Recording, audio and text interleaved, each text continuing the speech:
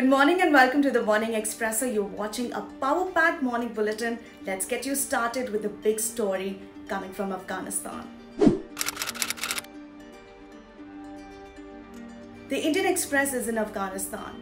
For the second time since 1996, India has evacuated all its diplomats and personnel from the embassy, including Ambassador Rudendra Tandon from Afghanistan after the Taliban captured power.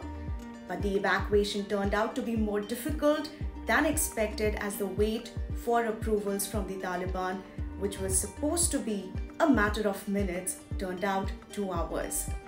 Meanwhile, in Delhi, Prime Minister Narendra Modi chaired a meeting of the Cabinet Committee on Security in which he was quoted as having said, India should provide all possible help to Afghan brothers and sisters who are looking towards India for assistance. Story you will only find in the Express. The Indian Express has learned that the Collegium for the first time has recommended the names of 3 women judges for elevation to the Supreme Court, including one who could become the first woman Chief Justice of India. Let's have a look at the front page. The Supreme Court issued pre-admission notice to the centre on a batch of petitions seeking an independent probe into the Pegasus controversy, while also observing that it will not ask the government to disclose information that affects national security interests.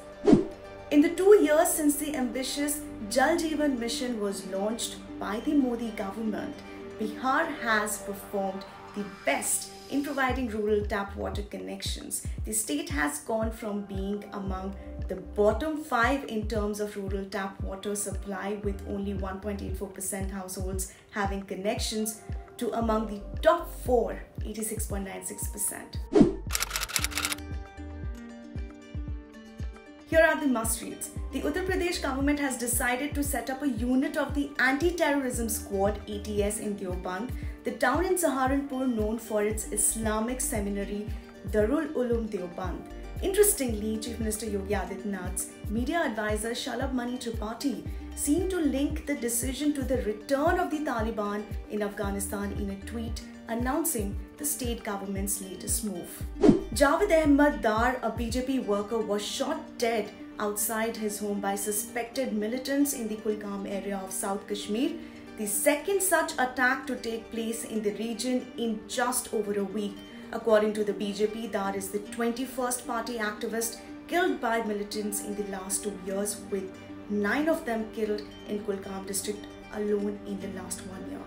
The National Investigation Agency (NIA) arrested 2 women from Kannur in Kerala for allegedly encouraging young people to join the Islamic State and raising funds for the organization's activities.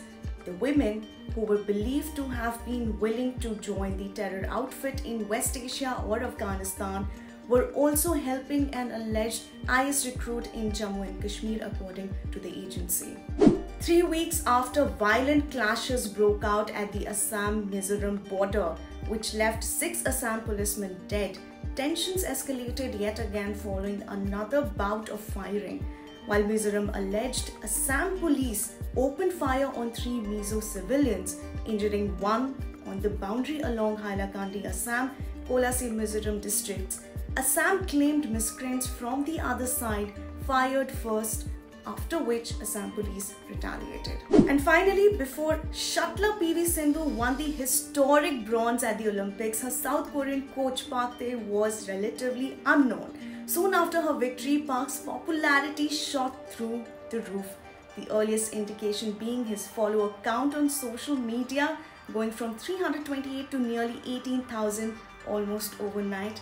But his newfound fame came at a cost. Read about it on our website indianexpress.com. After a video of a Taliban fighter weeping with joy after reaching Kabul began doing the rounds, Congress leader Shashi Tharoor tweeted that a Malayalam word could be heard in the video. Later, the journalist who posted the original tweet then clarified that there were no fighters from Kerala among the Taliban and that they were Baluch, whose language sounds similar to Malayalam and Tamil. Find the story in today's Delhi Confidential. And in today's episode of 3 Things, we look at a ground report from Kabul, where yesterday in a special Indian Air Force aircraft, India evacuated a total of 130 diplomats and around 20 Indians who were stranded in Afghanistan. We make sense of the Afghan crisis so far. So that's all for today. For all the news updates, log on to IndianExpress.com. Thank you for watching and do not forget to subscribe.